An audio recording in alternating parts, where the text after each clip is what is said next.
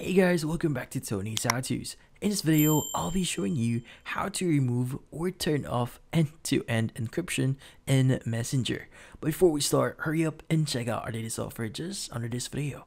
So let's get started. In this case, how do we actually turn off end-to-end encryption on Messenger? Well, the first thing we need to do here is we need to open up the Messenger app.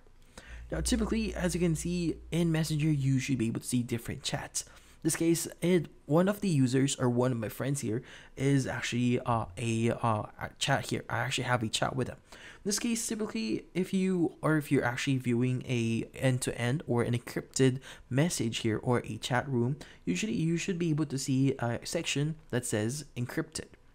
Now, in this case, if you don't see, like for example, in my screen here, this chat here does not have that encrypted option or notification. It means this is not the end-to-end encryption or end-to-end encrypted message or chat room for that specific user.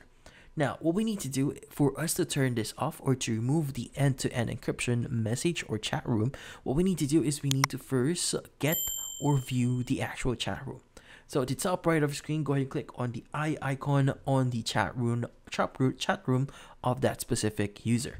In this case, scroll down a bit here and look for the option that says go to secret conversation. Let's go ahead and click on it.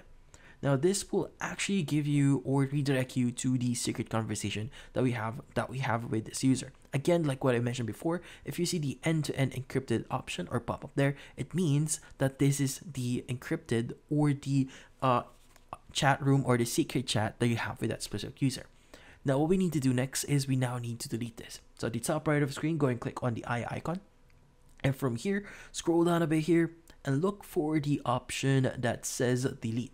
Now if you don't see delete here, you can go and click on the three dot icon at the top right of the screen and you should be able to see it in here. In this case, just click on delete conversation and just click on delete to continue. In this case, once you click on delete, that would actually delete your secret conversation or your end-to-end encryption or encrypted message for that specific user. But in this case, that's about it. So if you found this video helpful, hit the like and subscribe button and watch our next video.